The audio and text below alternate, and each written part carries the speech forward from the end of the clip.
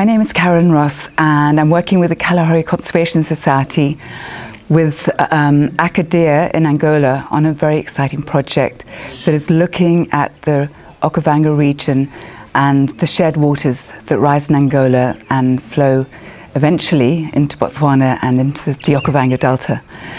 We're doing this project with Germany's Global Nature Fund, and it's funded by German Development Aid, and it's really exciting to be working here in Angola, in Mucusso, with a community who've stayed here throughout the war and are being assisted by Akadeer with livelihood improvements despite the